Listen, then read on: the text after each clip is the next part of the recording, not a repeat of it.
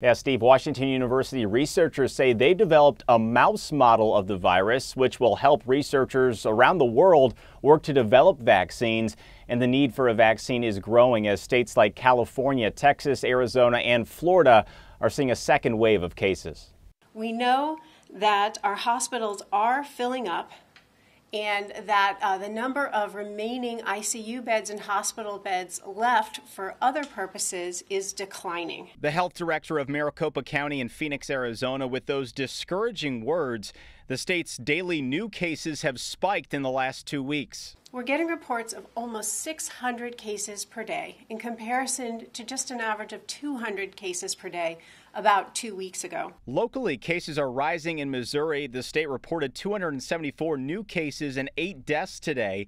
That's the most since May 19th. Better news in Illinois, 625 new cases were reported today.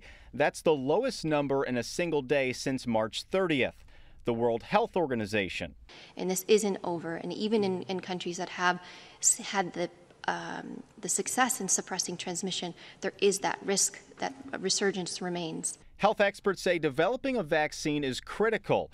Washington University researchers are doing their part to help. They've developed a mouse model which can help research vaccines for COVID-19 and help better understand the complexities of the virus.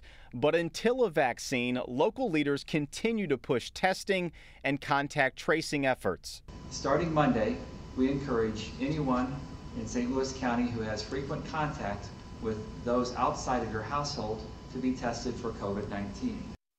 Today, some sobering news of the economic impact from the coronavirus. The head of the Federal Reserve saying millions of people will not get their jobs back when the country fully reopens. And a new government report released today says 35 million people, mostly senior citizens and poor households, have still not received their stimulus money. Steve? All right, Corey, not